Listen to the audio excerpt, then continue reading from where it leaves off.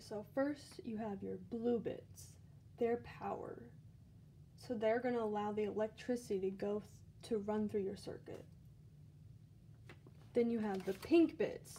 They're the controls. So you're going to add them between your power and then your output. And then the controls are things like buttons, dimmers, and sensors. So therefore, if you don't want your circuit to be on all the time. Then you have your green bits. Your green puts are outputs. They do something.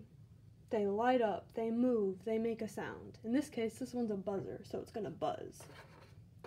Then we got our orange bits. They are extenders or additions, and you can just build your circuits in new directions with them. And you always have to remember that order matters. Your power blue bits always go first. Then your input bits, the pink ones, come next. And they will only affect the green ones that come after.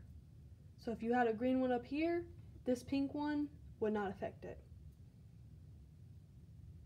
Then come your green bits, your output bits. They come after the pink ones.